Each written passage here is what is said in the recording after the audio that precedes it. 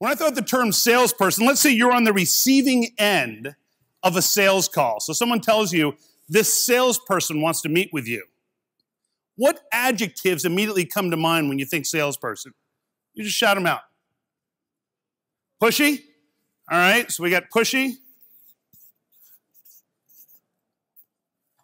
Pushy, what else? Rude? Beautiful. What else? Bullshitter? All right, can I abbreviate? Do you mind? Just in the interest of space. Suffice to say, not very positive terms, right? And this is a room of people largely focused on sales. So if we're thinking this, you think it's possible that when your salespeople, no matter how authentic they are, when they show up for a meeting, do you think it's possible that the customer is thinking the same thing? You bet they are. So we've got very much of an uphill battle that we face because there's a whole bunch of people who earned these adjectives along the way.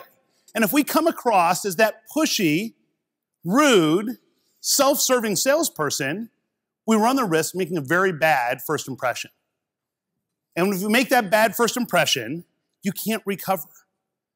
So one of the things we're going to do is I want to get you into the mind of the buyer. Here are the three things that we reached in terms of conclusion. It's this.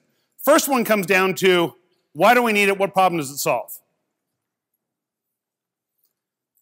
The second thing basically is a function of our confidence in how likely the results or outcome are. And what I mean by that is the reason we ask for references, the reason we want to go do a site visit, the reason customers ask for all that is because they're uncomfortable about whether or not they're going to see the outcomes that your pushy, self-interested salesperson is alleging they're going to get. So they want to talk to somebody to get that confidence. That's what it is. So it comes down to that likelihood of an outcome or result. The third one is this whole why you, meaning why are we buying from them? Why don't we buy from somebody else? Why don't we do it ourselves? In essence, what are the alternatives for it? But here's the interesting thing. When I take this deeper in workshops with companies, what we find is this. Why you is a distant third to the other two. You would think, but Ian, that's like one of the most important things. Here's the thing. When the buyer feels that the company does a great job of understanding the problem they're going to solve for them, and they understand why they need it, and the company they're most comfortable will deliver the results with high likelihood, that's who you're going with. So if you do a great job on the first two, the third one becomes somewhat automatic. The interesting thing, though, is that a lot of us don't communicate in this type of pattern with our clients.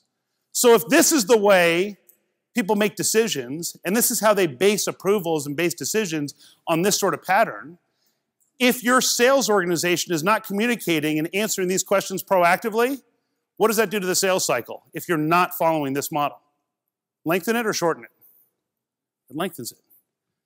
Because what happens is the customer, the buyer, has to translate whatever you said into this formula to make a decision. But if we can communicate this way, it makes it a whole lot easier for them. Because let's face it, half the time they go for approval, what they have is some sort of document that says, here's what we're selling you for how much. And the person approving it, the first thing that goes in their head is what? Why do we need it? What problems does it solve for us? Are we confident that we're likely to get the outcomes these people allege we're going to get? What if every time you submit a document, it said, here's a summary of what you explained to us, Mr. Customer, was important to you and why you had to solve this problem. Here's what we're proposing to address that, and here's what other people have seen for results and why we've agreed that you're likely to see those. Now someone's going to approve that. You've got what I call a concise business case as part of your offer. What I mean by this is we want to focus on why people need what we do rather than what. And in that context, when we talk about what we do, it doesn't really mean much.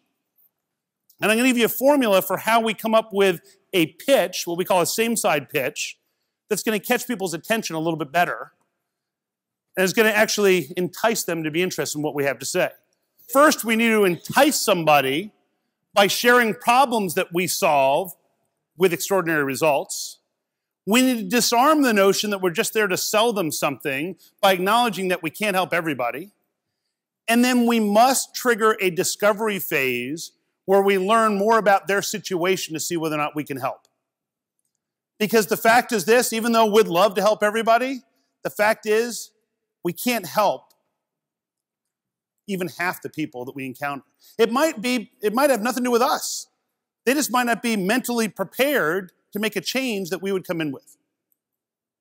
They may not be ready for what we do. Their organization may not be structured to take advantage of the product or service that you offer.